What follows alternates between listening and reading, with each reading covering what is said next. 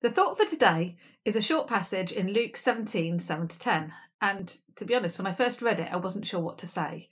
You see, it might appear that Jesus is being a bit discouraging in this passage. He finishes up by saying, when you've done everything you were told to do, you should say, we are unworthy servants, we have only done our duty.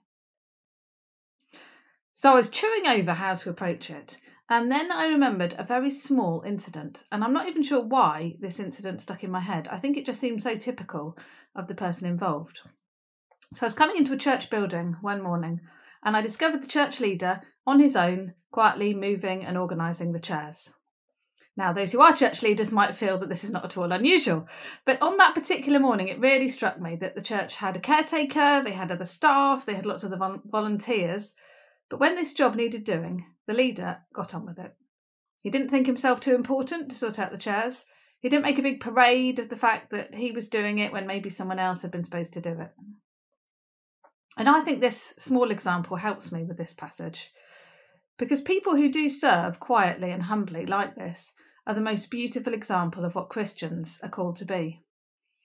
And of course, this example is most perfect in Jesus. He washes his disciples' smelly feet. So let's not think ourselves too good for certain jobs. And when I do what needs to be done, I shouldn't be looking over my shoulder to see who's going to give me a pat on the back. So today, even if your life feels limited by this lockdown, God is giving you opportunities to do what needs to be done.